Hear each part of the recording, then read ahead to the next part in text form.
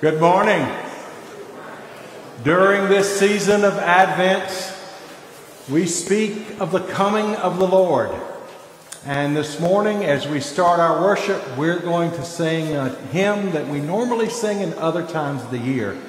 But I invite you to hear particularly its invitation for the coming of the Lord. And that's number 717, the Battle Hymn of the Republic. We are singing verses 1, 3, and 5. Number 717, please.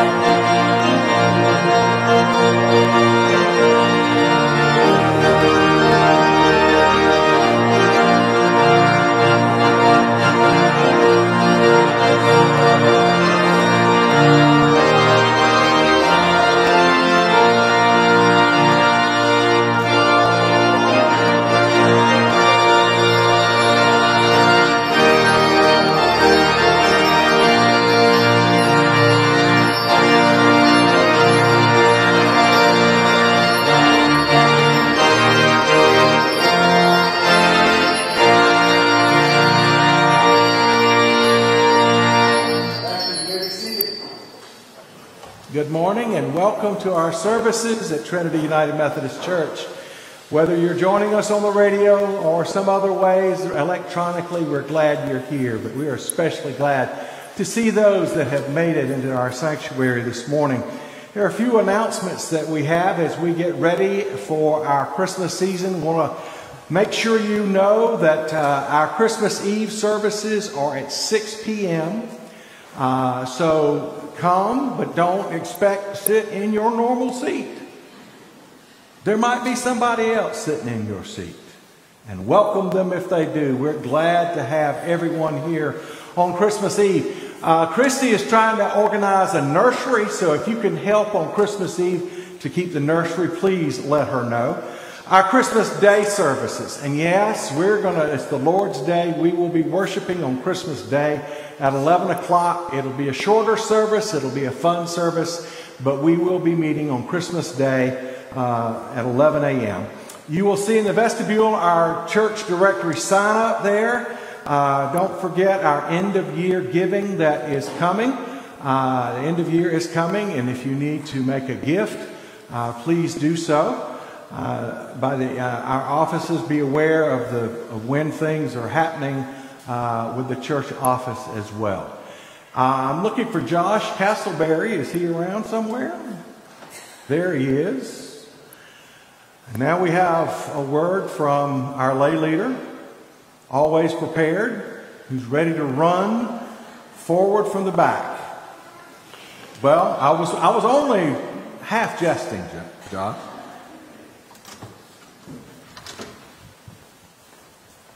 Good morning. Good morning. Have you ever had one of those Sundays where you have way too many things going on? No. No? That's one of these Sundays for me. So I've got two things to tell you. The first is to sort of repeat what Dustin mentioned last Sunday, and that's that we are taking up a love offering for our staff for the excellent work that they do all year. I think that it's a good way to show our appreciation for them. The second thing, potentially slightly more concerning, is I'm getting rid of Joseph for an entire month. We're just kicking him to the curb. So, the first time I flew in an airplane, they were talking about when the oxygen comes down, make sure that you put your mask on first before you help anybody else. And I turned to the guy beside me and I said, you know what? I want to help other people first. And it was an older guy. He was reading his Corvette magazine, and he'd clearly been flying a lot longer than I had. And he said, well, you're not going to do a whole lot of good if you're knocked out, son. I'd put my mask on first before you help other people. So that's what I started thinking, I'm going to do that. Sometimes you have to renew your own spiritual well-being before you can help others. So the Methodist Church allows for spiritual renewal, and Joseph has not taken that opportunity since he's been at Trinity, and SPRC has agreed that he should renew his own spirit, go forth and grow, and it sounds like he's having a fantastic time, and there's going to be lots of opportunity for spiritual growth and renewal and happiness, and I am looking forward for that for him. So if you have any questions about what that looks like or how that process works, talk to me, talk to Gray, talk to Dustin, talk to Joseph about what his spiritual renewal is going to look like. The month of January, the entire month of January, and we are fortunate enough in this church that we have fantastic, what are you guys called? Old. We have fantastic old preachers who can step in and take care of the pastoral work while Joseph is away renewing his spirit, and we've got lay leadership that's going to step in as well. So we're really looking forward, not to Joseph being gone, but to the growth and the renewal that he's going to experience and the opportunity that we're going to have to serve each other as a congregation. So again, if you have any questions, we'll be happy to answer them. And I think that's all I've got for right now. Thank you. Thank you, God. Now, my friends, I invite you to stand and greet one another in the name of the Lord.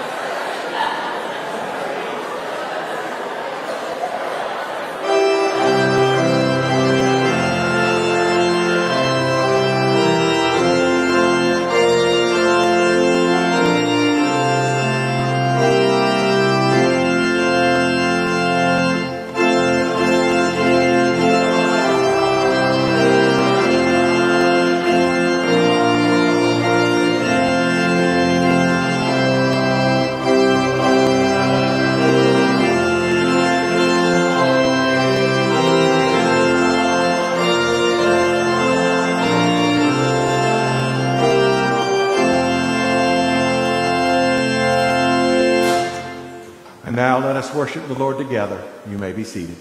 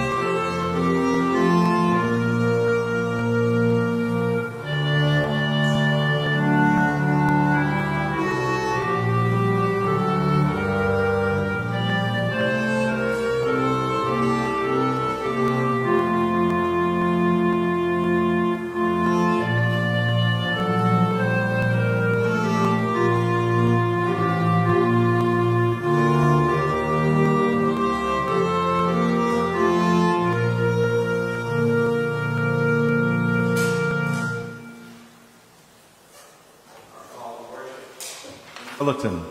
The congregation's response is in the darker print. Sing and rejoice, O daughter Zion.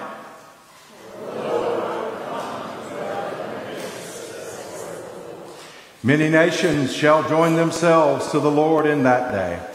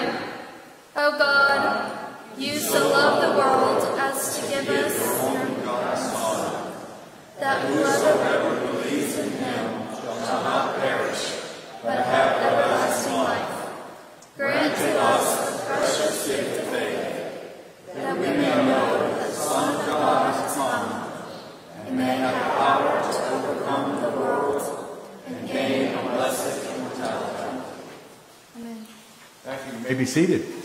At this time, I'm going to call Rogers and Katie Grindelwald to come forward as we light the candles of our Advent wreath.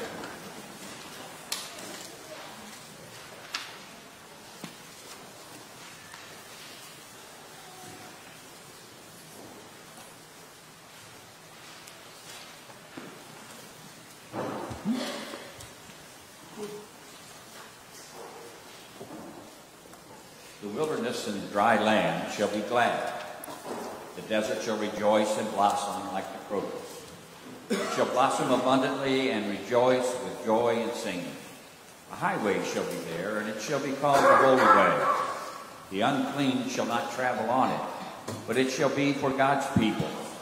No traveler, not even fools, shall go astray, and the ransom of the Lord shall return and come to Zion with singing. Everlasting joy shall be upon their heads. They shall obtain joy and gladness, and sorrow and sighing shall flee away. Isaiah 35, 1, 2, 8, 10.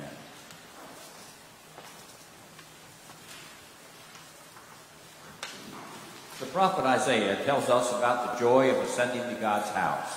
The prophet tells us to imagine being set free, being unburdened, being released to live, to fully live in the grace and wonder of life itself, surrounded by those who love us like no one else. And then he tells us that the journey to get there is just as much joy. The psalmist says, "Happy are these whose help is the God of Jacob, whose hope is in the Lord, who made heaven and earth, who keeps faith, who executes justice, gives food, sets prisoners free, opens eyes, lifts up, watches over, upholds. The Lord will reign forever, your God, O Zion, for all generations. Praise the Lord." Psalm 146.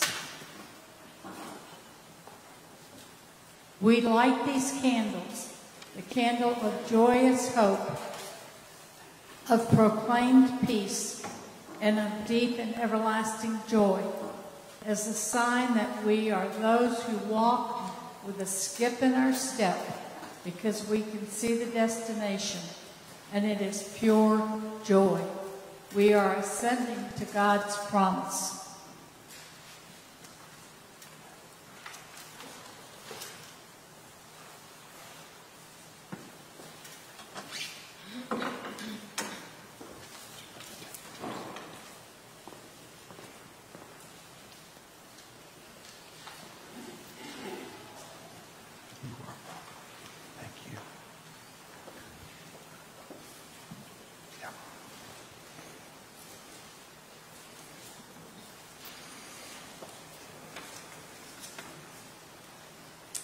This time, I invite you to turn to page 220 in your Advent, for the Advent song, which is in the Faith We Sing, hymn number 29, verse 3.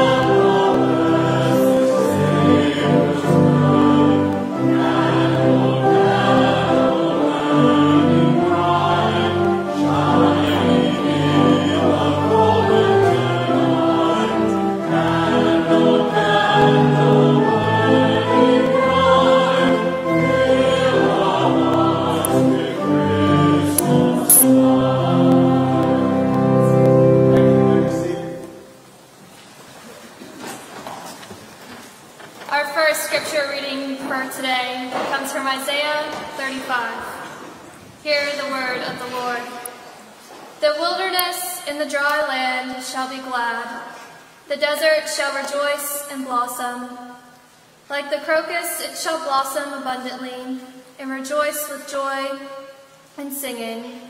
The glory of Lebanon shall be given to it, the majesty of Carmel and Sharon. They shall see the glory of the Lord, the majesty of our God. Strengthen the weak hands and make firm the feeble knees. Say to those who are of fearful heart, be strong and do not fear. Here is your God. He will come with vengeance, with terrible recompense. He will come and save you. Then the eyes of the blind shall be opened, and the ears of the deaf unstopped. Then the lame shall leap like a deer, and the tongue of the speechless singing for joy. For water shall break forth in the wilderness, and streams in the desert. The burning sand shall become a pool, and the thirsty ground springs of water. The haunt of jackals shall become a swamp. The grass shall become reeds and rushes. A highway shall be there, and it shall be called the Holy Way. The unclean shall not travel on it, but it shall be for God's people. No traveler, not even fools, shall go astray. No lion shall be there, nor shall any ravenous beast come on it. They shall not be found there, but the redeemed shall walk there. And the ransomed of the Lord shall return, and come to Zion with singing. Everlasting joy shall be upon their heads. They shall obtain joy and gladness, and sorrow and sighing shall flee away. The word of God for the people of God. Thanks be to God.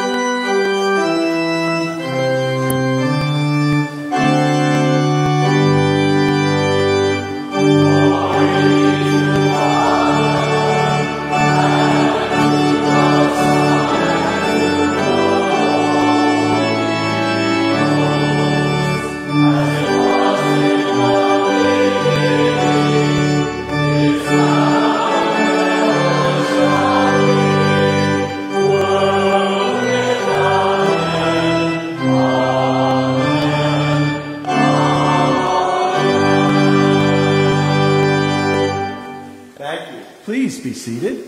At this time, we invite our children to come forward for our children's time.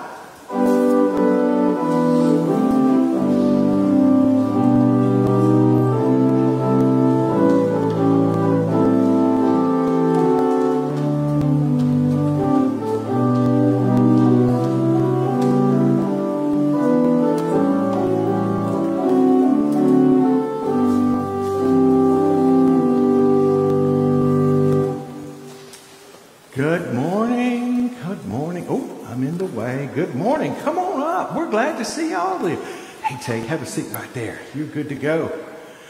Hey, remember we are talking about our Chrismons, which are our way of saying Christian monograms. And these are Chrismon trees, and they are full of ornaments that symbolize things holy, things of God. Now, tell me, I'm going to use this one first. What is this? Triangle. Now, you will learn all kinds of things in math class about triangles, but the angles are all equal. The length of each side is equal. Do you know what the triangle means in the church? What's the name of our church? Trinity. It means Trinity, that's right. But not the church. We're talking about God. Now, when we talk about the Trinity, not what our church symbolizes, is the Trinity of God. God the Father, God the Son, God the Holy Spirit. And what we look at on this is God the Father, God the Son, and God the Holy Spirit. There are threes found all in our sanctuary. Now, this is called a triquarta, if I think I got that name right. It also means Trinity of God. But look, it's like it's got three different shapes on it, but it's all in a triangle. See? And you can see the three different things in there. That's a triquarta. And you will also see on our tree a fleur de lis. I think I'm pronouncing that right too, which means lily. Okay? It looks like an Easter lily, but look how many do we see here? 1, 2, 3. All representing God the Father, God the Son, and God the Holy Spirit. Now we have one more that just has 3 on it, and I wanted to highlight it for you. This is a seashell. In the church, the seashell symbolizes baptism. Okay? And sometimes I baptize using a seashell. All right? But what I wanted you to see here are the 3 drops of water. Because when we baptize somebody, we baptize them in the name of the Father and of the Son and of the Holy Spirit. Now, I have an assignment for you. Miss Christie told me that y'all were doing this a few weeks ago. Sometime I want you to take time to look around our sanctuary at all in the stained glass windows and everywhere else and see where you see things that total 3. There's probably at least 50, if not twice that in here, of symbols. There's like 3 windows there, but also in the windows themselves there are things that are the number 3 or 3 shaped. So I want to make you aware of all of the things within our congregation, within our church worship space. Sometime I want you to think about that and see those. Now, what does the Trinity symbolize? God the.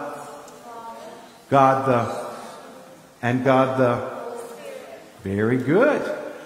Let's pray. Almighty God, Father, Son, Holy Spirit, these children were baptized in your name. We are married in the covenant, O Lord, in your name of the Trinity. At the graveside, we also remember the Trinity. But especially in this Christmas season, in this season of Advent, as we look forward, O God, help us to remember all that you offer us as Father, Son, and Holy Spirit. Amen. Thank y'all for coming today.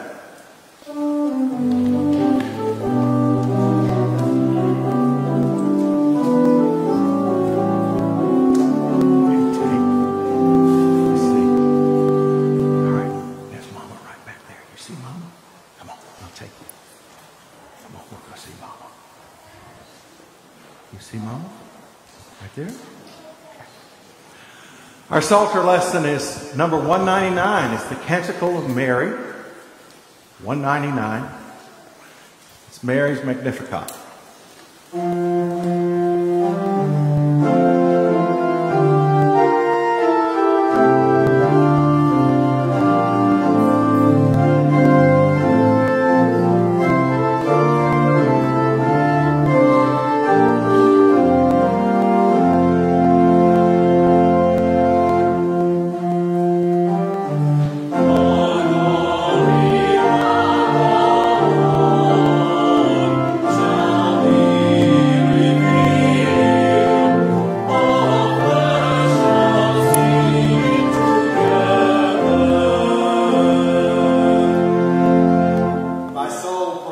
The greatness of the Lord. My spirit rejoices in God, my Savior, who has looked with favor on me, a lowly servant. From this day all generations shall call me blessed.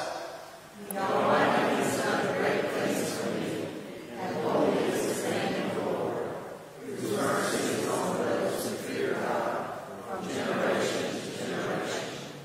The arm of the Lord is strong, and has scattered the proud in their conceit. God has cast down the mighty from their thrones, and lifted up the lowly. God has filled the hungry with good things, and sent the rich empty away. God has come to the aid of Israel, to judge the servant, remembering the promise of mercy, the promise made to our forebears, to Abraham and his children forever.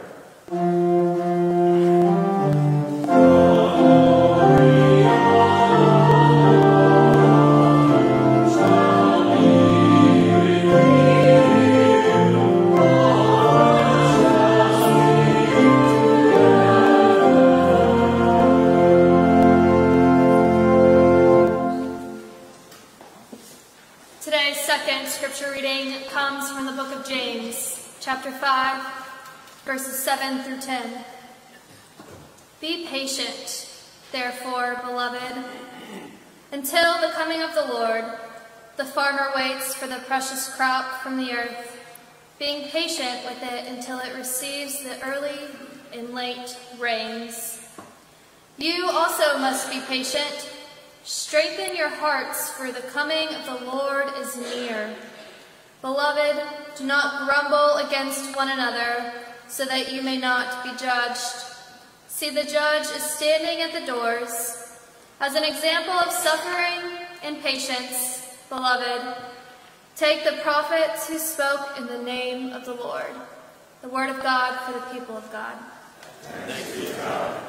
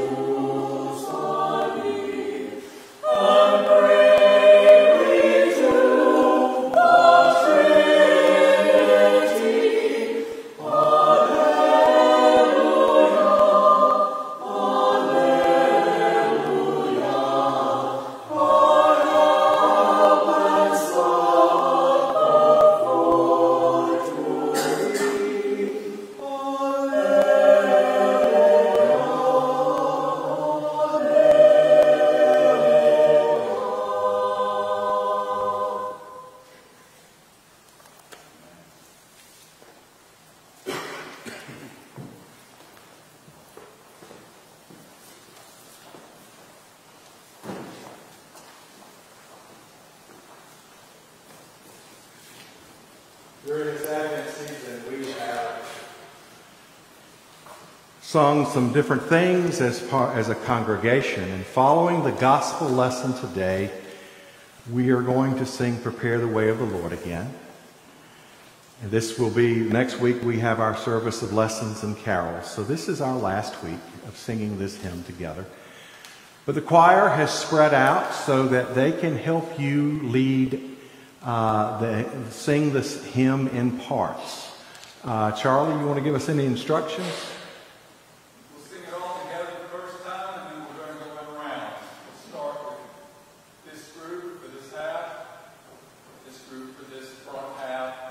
We'll do the back half, third, and they'll do the back half fourth. You just follow us and we can stop. okay? You know what? It's okay to have fun in church and to try new things. All in all things, God is glorified.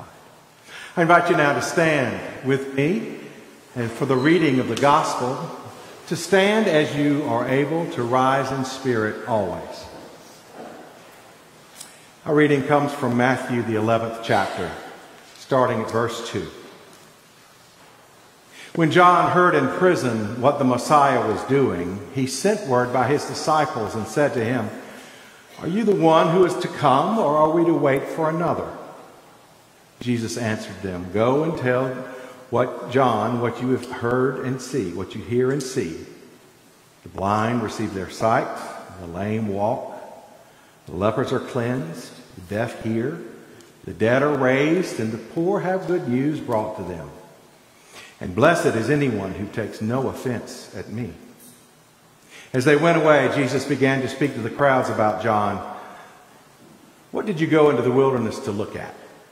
A reed shaken by the wind? What then did you go out to see? Someone dressed in soft robes? Look, those who wear soft robes are in royal places. What then did you go out to see? A prophet? Yes. I tell you, and more than a prophet, this is the one about whom it is written, 'See, I am sending my messenger ahead of you, who will prepare your way before you.' Truly, I tell you, among those born of women, no one has arisen greater than John the Baptist. Yet the least in the kingdom of heaven is greater than he." May God bless the reading, the hearing, and the understanding of this, the holy word of our Lord.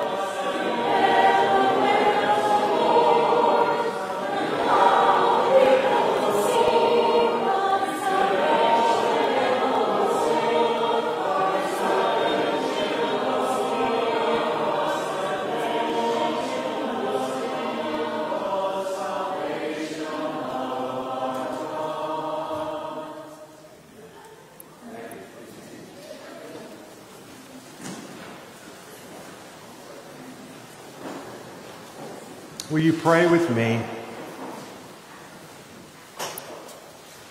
Lord, in this dry and dusty place, pour out the Spirit, the power of your Spirit, so that your word may blossom in our lives. Through Jesus Christ, our way in the wilderness. Amen. What is known of ancient prisons in Jerusalem is sparse. What we do know is that the prisons of that time were often underground, hot, and filthy. The prisoners were cut off from the world and, of course, restricted in their movement. Heavy chains, high walls, and fierce guards were par for the course. After all, prison is not supposed to be a glamour destination. John the Baptist had been in prison by the order of Herod. John was tended to, when the guards would allow it, by a group of his followers. The followers would bring him food to eat, a change of clothes, and news of the outside world. But most of John's time was spent alone. Surely he prayed, but there was another prison being constructed around him. during these endless days with only time on his hands. The prison that was being constructed was more formidable than any prison that the Romans could construct. It was his own personal prison, a prison of disillusionment and despair. John had prepared the way for Jesus, the Messiah, but Jesus did not seem to be the Messiah that John thought he should be. He was not swinging an axe. He was not using a winnowing fork to separate the wheat from the chaff, the good from the bad, and bringing about the final judgment. In that jail, in that prison, it must have gone through John's mind, what if I'm wrong? Why are things not moving as fast as John would thought they would? John was a captive in a daunting prison made with the stones of his own despair and doubt. The fact that a saint like John battled disillusionment should be no surprise to us. There are good people all around us, held captive by despair, by disillusionment, by depression. Their jailers are not the harsh guards of the Jerusalem prison. The jailers of our time in the prisons of our disillusionment and despair are even more cruel. The jailers we come to know are disease and abuse and violence, neglect, poverty, shame, chronic pain, mental health challenges, and even grief.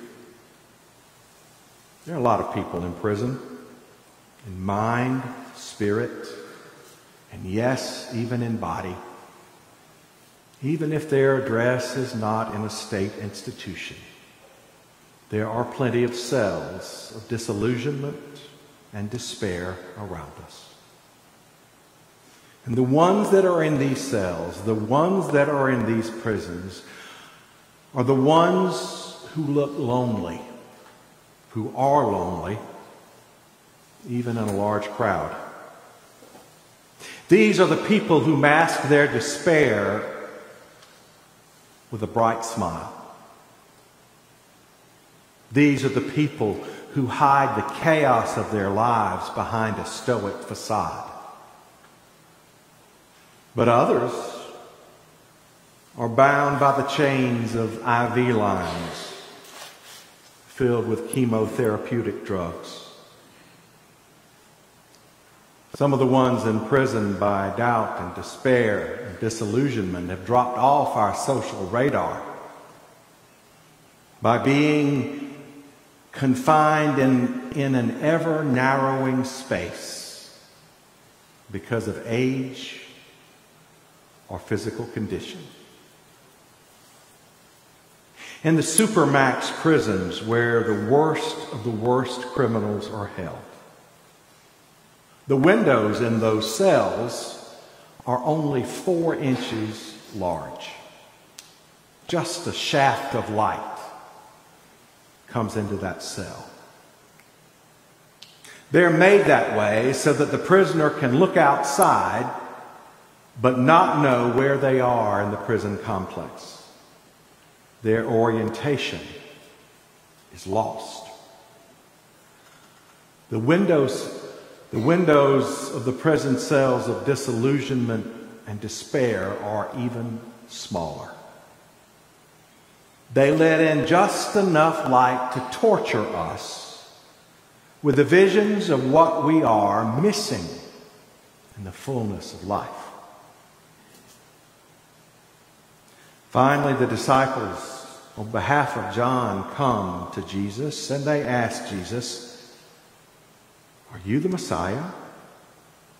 Or is there another one yet to come?" The first thing I hope that we will mark in Jesus' response here is that is that Jesus does not berate John. He doesn't add to John's heavy burden by belittling him for a lack of faith. Not only that, Jesus doesn't command John just to snap out of it. Instead, Jesus offers a very compassionate, a very human, as we say in the church, a very incarnational solution. Christ offered the key to free John from his despair and disillusionment. Christ gave that key to John's friends. Jesus told John's friends to go and tell John what they saw and what they heard. Tell John how those imprisoned by disease and infirmity are freed. Let him know that those who are haunted by the demons of self-destruction are liberated. Inform John how the poor, captive to oppressive systems and practices, are emancipated by hope. Go and tell, Jesus says. Go and tell. There's a painting by Kenneth Wyatt. I haven't found one in our church yet. There may be one around I haven't seen, but there's a painting by Kenneth Wyatt that portrays John Wesley standing on the shore as Thomas Coke, Thomas Vassie, and Richard Watcoke are getting in the rowboat to go to the ship that will take them to America.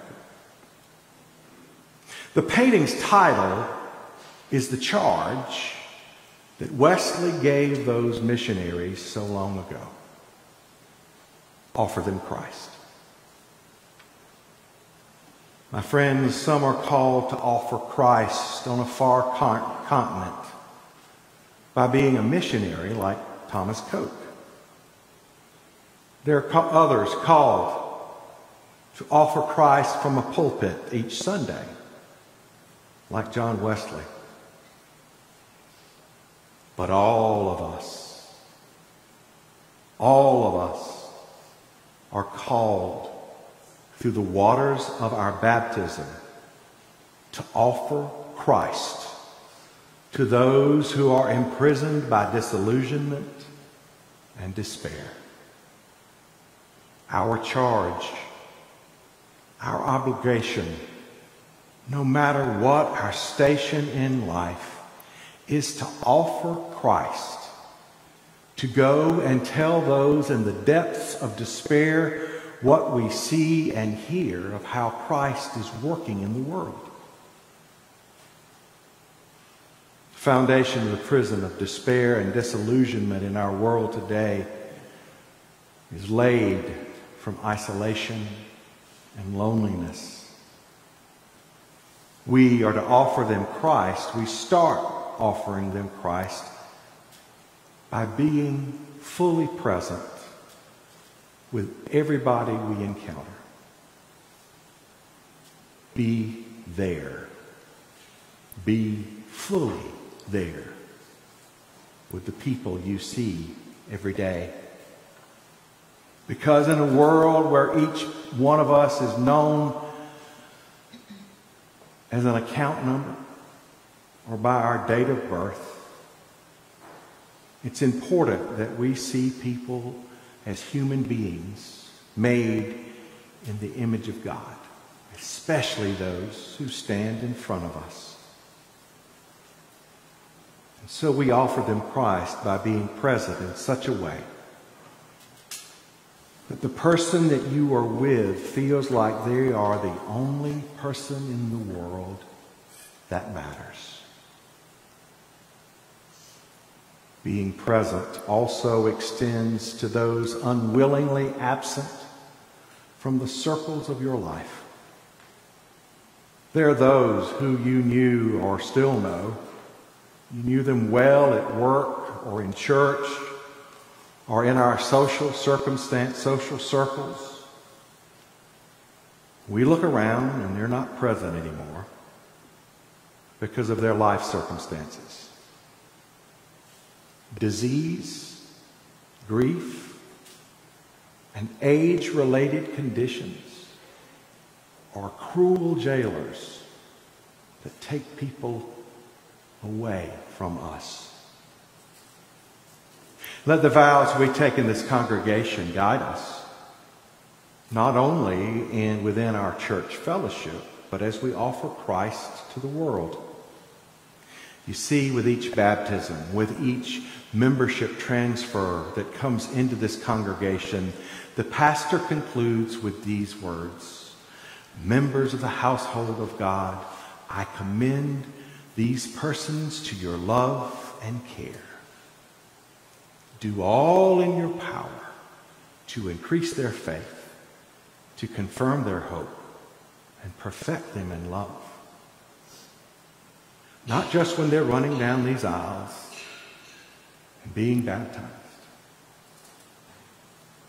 but when disease or condition of life keeps them from walking steadily and keeps them absent from this place. My friends, a surprise card, a visit, or a phone call can mean more than you will ever know to those that are imprisoned by despair. But here's the thing. Let it be a regular habit. And not just a once-a-year Christmas obligation. Despair affects us year-round. Disillusionment and despair can strike the strongest of people.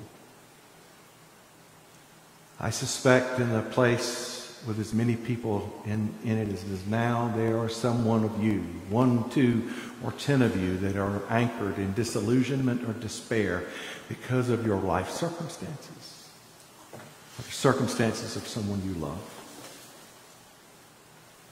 We all feel it sometime. That's natural. That's human. But despair can rock our world and shake the foundations of our faith. In this season of Christmas, we celebrate that Christ became flesh and dwelled among us.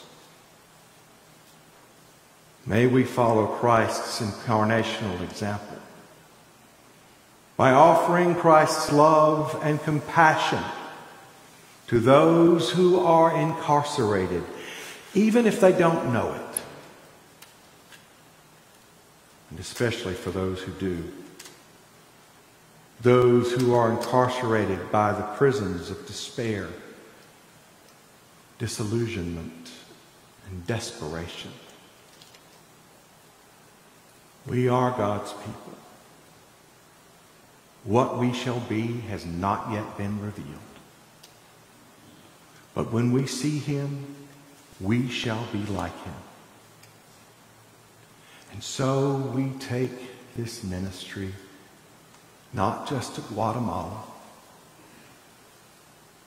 not just to Sumter United Ministries, but we take it to the people within our church who sometimes we forget and sometimes we overlook. John Wesley said it best. Offer them Christ. Go and tell them what you hear and see. In the name of the Father, and of the Son, and of the Holy Spirit. Amen.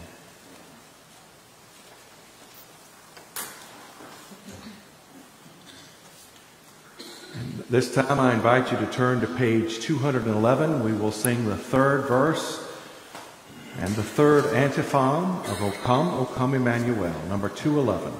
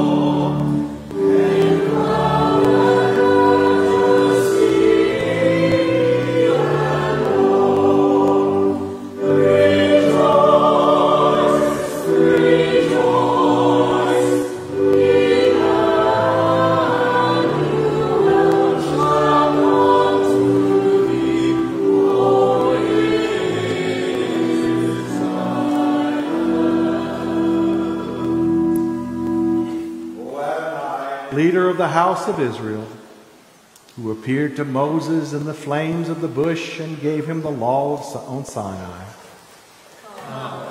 With your outstretched arm, redeem us. Thank you. You may be seated. I get to tell you today the good news.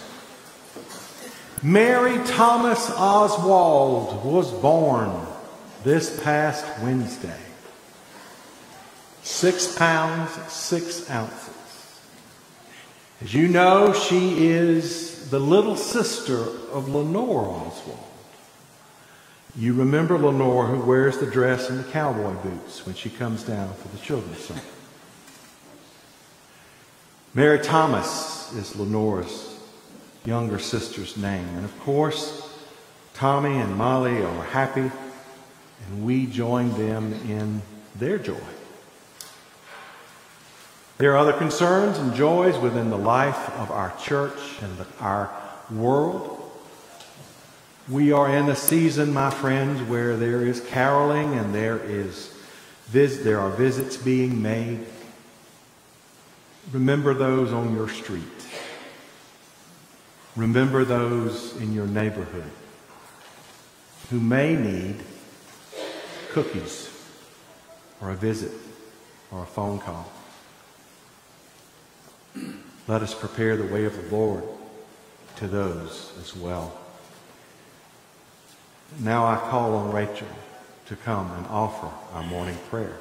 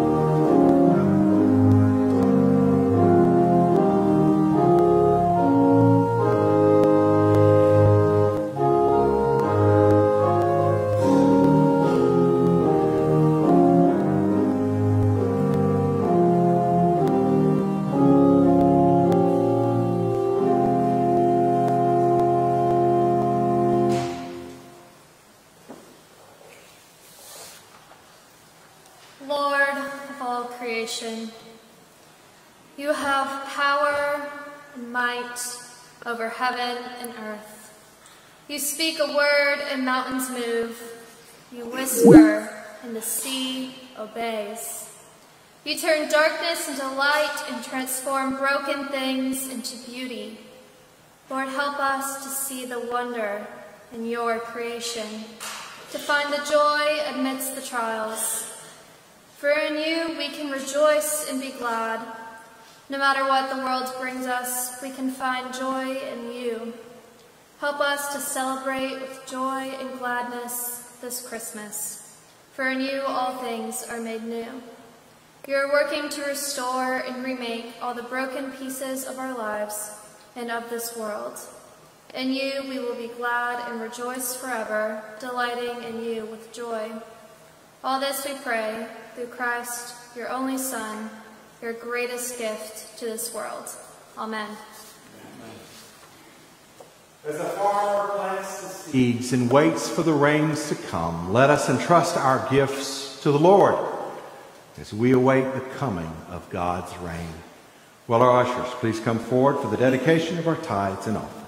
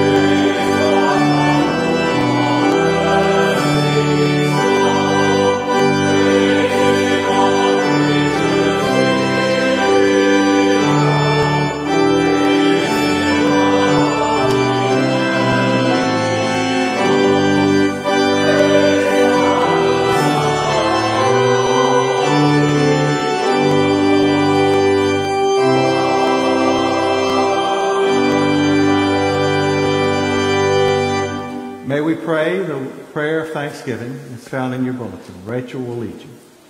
Thanks be to you, O God, maker of heaven and earth, giver of justice, lover of righteousness, hope of the afflicted, and friend of the poor. Your faithfulness never fails. Take and use these gifts we offer to further your purpose in the world and to fulfill the promise of the world to come. Through Christ our Lord we pray. Amen. Amen.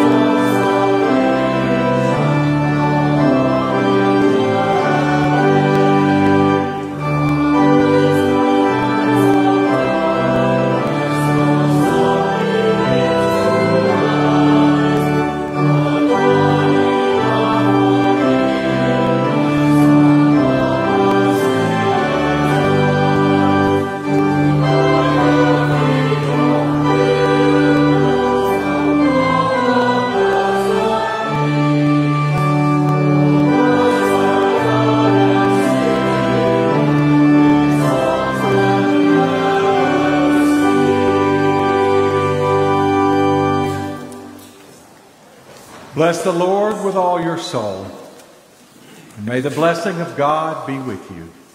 Go now in peace.